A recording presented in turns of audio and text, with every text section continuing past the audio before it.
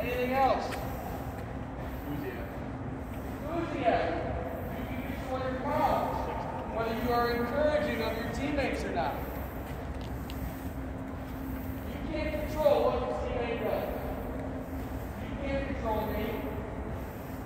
You can't control the stuff that's going on outside of these doors. What you can control, that's within your power, take a bite out.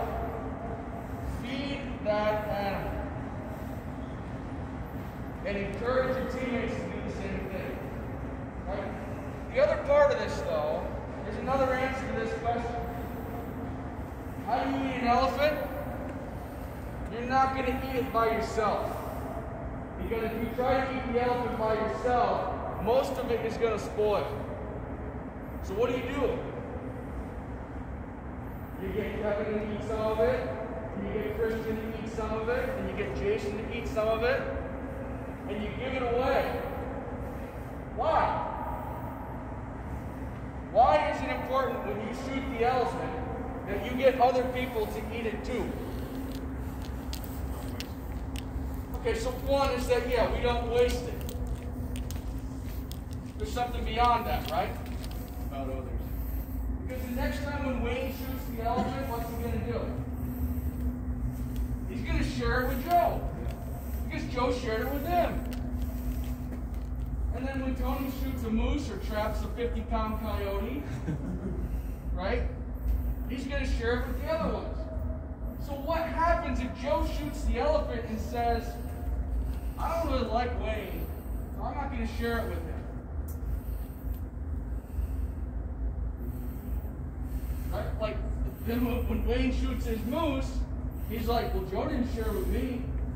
So how does this relate to what we do on a daily basis? Guys, you're going to shoot all kinds of different stuff. Isaac Mann is really good at calculus. Right? Wherever you are, Isaac. Yeah, and he's good at a lot of stuff academically. And so he shares that with the other guys on the team. Dave is a really good hitting instructor. And over the last 2 years, he started to share that with the other guys on the team. Kind of, right?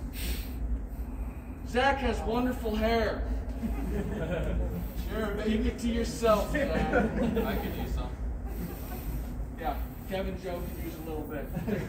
Here. But there's something else to this, guys. The lessons you learn here about doing it this way,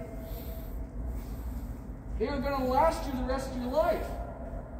Because the truth is, the way you do things affects whether or not other people want to play with you. When you're a little kid and your mom teaches you, you need to share with your little brother. Why? I don't want to share with him. Well, because it teaches you that if you do these things, if you learn how to get along with people, they want to play against you. It's called sportsmanship. And we do things a little bit different, right? There's a reason why we treat people well when they come here, including our opponents and the umpires, other opposing fans, which won't be at our games this year. Because somewhere along the way, if you treat other people well, they're going to want to play with you. If you don't, and you can think of the teams that we've played before, that you don't want to go play against them because you hate them. Is that going to be us? I sincerely hope not. And we're going to do everything within our power to make sure that that doesn't happen. Why? Because when Joey makes a real estate sale, the manner in which he treats them will dictate whether they tell their friends to go to Joe. Right? You earn a reputation for doing it the right way. And it makes a difference in your career and in other parts of your life. This is how you get friends. But there is another difference with us than with a lot of other people. It's like all that stuff is pretty common knowledge. The real difference about the way that we do things is that we're going to love people that don't love us back. We're going to share our elephant with the people who won't share their moose with us? Why? Why do you think, Isaac? I mean, number one, it's like, yeah, we were commanded to do that, right? I mean, why would Jesus say, love your neighbor as yourself? And love your enemies? Like, the neighbor part, I get. Why would we love our enemies? You got any idea?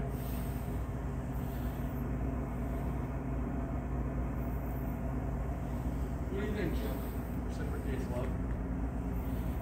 It does. I mean, it reciprocates. So when we go to Madeline's, Madeline can't pay us back. She's 72 years old.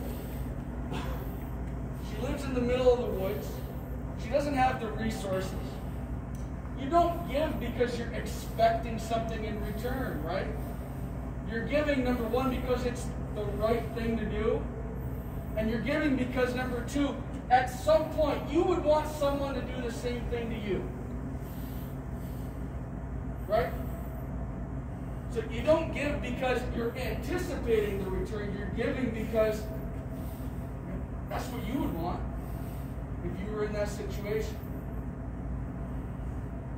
So there's all kinds of reasons why we do it the way we do it. And what this requires of you is a sacrifice. You've got to die to your selfishness. Some of you guys are going to realize this pretty quickly, that you're not going to be in the starting lineup. We're going to share the elephant with you too.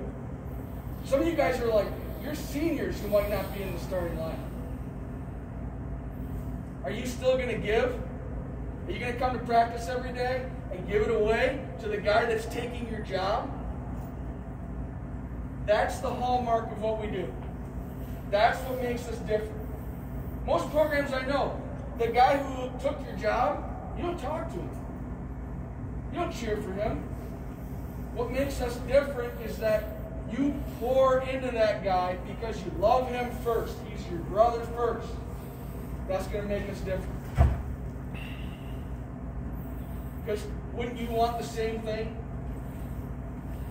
Most of you have experienced that at some point when you've been here. I hope. I mean, I'll never forget when Tage Johnson took Pat Carson's job, and Pat taught him all year long how to be a better first baseman and how to be a better man.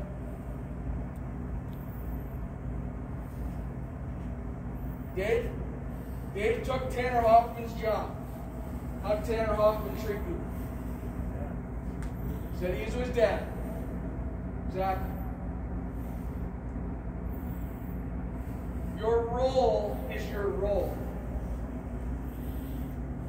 That's what has been given to you. There's lots of things you can't control. You can't control whether I put you in the lineup or not, but you can control how you respond to it. So I'm just going to close with this. This is from Romans 12. I know I've shared this with a couple of you guys earlier this week. Therefore, I urge you, brothers, in view of God's mercy, offer your bodies as living sacrifices, holy and pleasing to God. This is your spiritual act of worship. What are we doing here tonight? This is a spiritual act of worship. When you play baseball and you sacrifice for each other and you sacrifice for those who can't pay you back, it's a spiritual act of worship. Do not conform any longer to the pattern of this world, but be transformed by the renewing of your mind. Then you will be able to test and approve what God's will is, his good, pleasing, and perfect will. Let your minds be renewed, gentlemen. We're not going to conform to what goes on outside those doors. We will be renewed. We'll do it differently. I'm thankful to be here. Really thankful to be here. So I'm just going to ask Dave to open us with a word of prayer because I can't talk anymore. I've already shouted myself out of voice. Let's pray.